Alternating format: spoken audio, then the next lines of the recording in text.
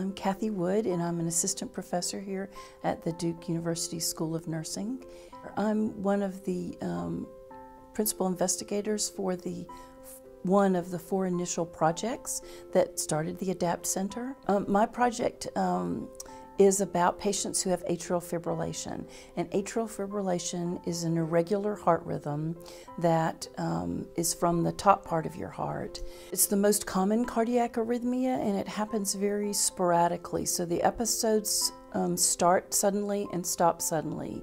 And initially, they last a short period of time. It can be anywhere from seconds to 5 minutes to half an hour. But then as the illness goes on, the episodes become longer and longer, and they happen more frequently until patients are in atrial fibrillation instead of normal rhythm constantly. The best treatment that we have is ablation.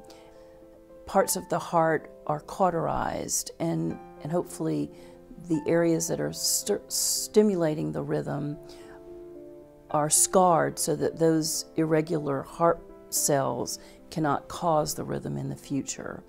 And although this type of procedure is very successful, 99.9% successful in all other arrhythmias, in atrial fibrillation, it's anywhere from 40% to 75% as successful. So we still aren't there yet with a curative treatment, but it's the best we have. And one of the things we know is that post an atrial fib ablation, unlike other types of ablation, patients actually experience more arrhythmias than they had before the procedure. So it can be very discouraging and scary and frustrating for patients when they've made this difficult decision to have an invasive procedure and then it seems to be worse. So my project is looking at the first 6 months post-ablation to see exactly what symptoms and challenges patients are facing so that we can then come up with interventions that help them manage those symptoms.